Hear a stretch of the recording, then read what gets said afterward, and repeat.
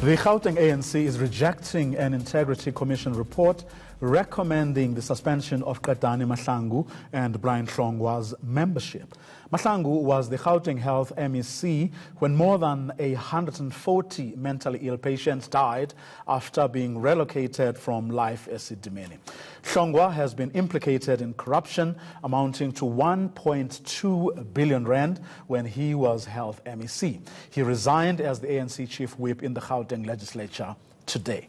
ENC's Aldrin St-Pierre has been following this story and he joins us now. Good evening, Aldrin. Now, the Gauteng ANC is rejecting everything that the Integrity Commission is recommending, or only aspects of it? They're only rejecting an aspect. They agree with the Integrity Commission's findings, at least that these members, and this is now including Simon Mufugeng, who is the former mayor of Mfuleni, brought the party into disrepute, and that they should not represent the ANC on public positions. But Simon Mufugeng, who was the mayor of Mfuleni, already resigned last year. He also stepped down as a councillor, and this was already last year. We know, as a matter of fact, that Mahlangu also resigned as a member of the provincial legislature and as the MEC for Health. It is only Brian Hlongwa who's remained in a public position. So he's the only one, seemingly, who seems to be affected by this decision by the Integrity Commission, which is why he has now given in and resigned as the chief whip of the party. But he still remains a member of the party, representing the party in the provincial legislature. And I asked the ANC, but why? And the ANC said that they will be going through certain processes because they want to fill that vacancy, and it may take some time considering the position that Hlongwa held as the chief whip of the ANC, and this has been a position that he's been holding for the past 9 years now.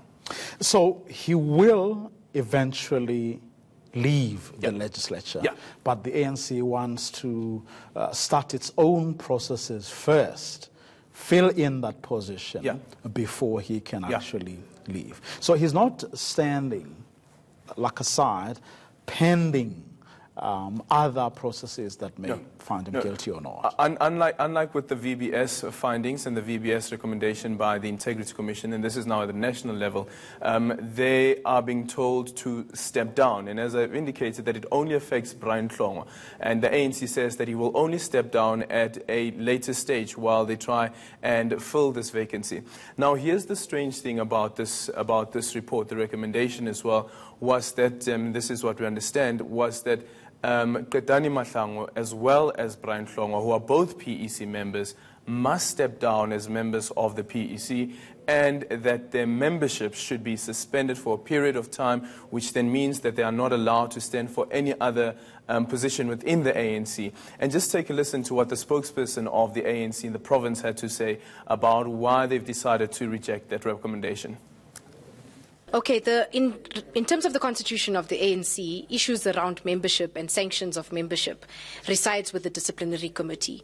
It resides with the disciplinary committee, and those are constitutional. So we just felt that the Integrity Committee or the Integrity Commission can't make sanctions against membership. It's only the disciplinary committee. But the NEC is also has a similar situation with them, where the National Integrity Commission has made recommendations related to members' membership. If the NEC agrees with those recommendations, it's going to set a precedence, and if need be, the PEC may be called in to follow suit. Has anyone from the National Executive Committee of the ANC said anything about what she's talking about? Well, they haven't said anything at this point. Then I spoke to George Mashamba, who is the chairperson of the National Integrity Commission of the ANC. And he's indicated that as the terms of reference of the Integrity Commission stands at the moment, that the findings of the Integrity Commission and the recommendation of the Integrity Commission are not binding. And this is quite interesting for me, because the impression has always been given that once the Integrity Commission has said this must happen, the NEC has no choice but to accept that recommendation. And yesterday, this perception that I at least have of the powers of the Integrity Commission was reinforced by Gwede Mantashe, who is the chairperson of the ANC. And just take a listen to what he had to say while they were on the campaign trail.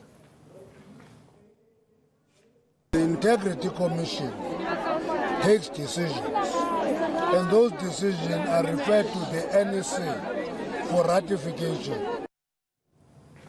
So it's for ratification. It's not for deliberation to turn around or to say that we accept this aspect, we think that this should be revisited and so forth. He says it is for ratification.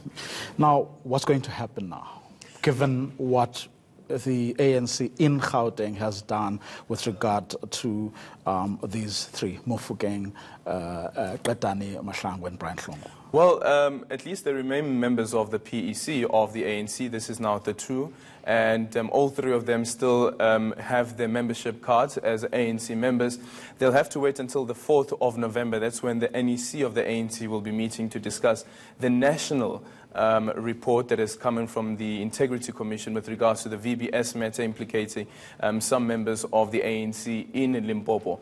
And as Tasneem has indicated, that they will then take their cue from that.